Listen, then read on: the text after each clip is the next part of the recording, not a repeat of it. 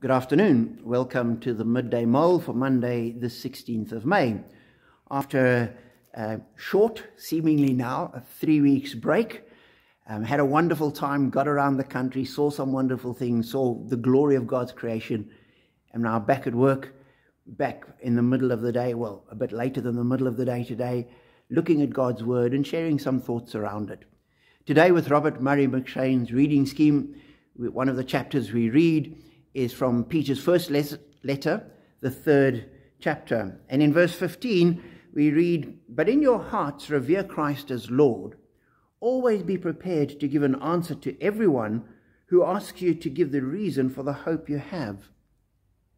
And that's a verse that's quoted often, encouraging people to witness and to be prepared to share their testimony.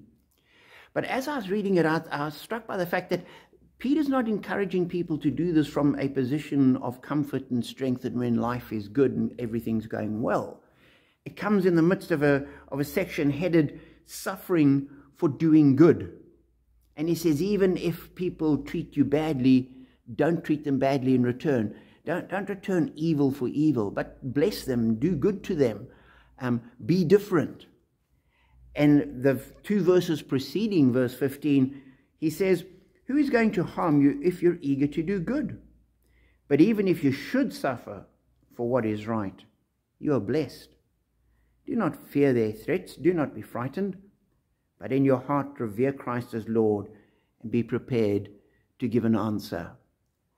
And so that's our encouragement, that's our challenge, that when people are against us, when life is against us, when things are going badly, even then we stand on Christ.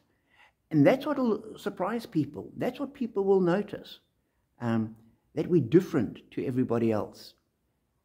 And that's when they will ask us, what is the hope? What is the reason? Why do you behave this way? If we behave exactly the same as everybody else, we've got nothing to share.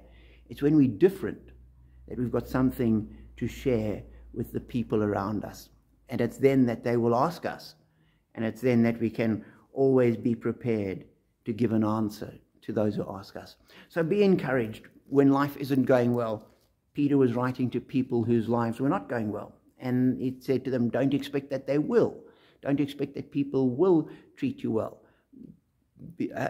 Rest assured that life is complicated. And sometimes there will be good, sometimes there will be bad.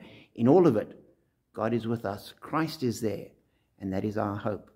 And that is what we have to share with a needy and desperate world.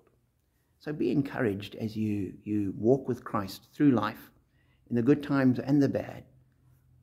Have a smile, share the good news, and know that you're blessed.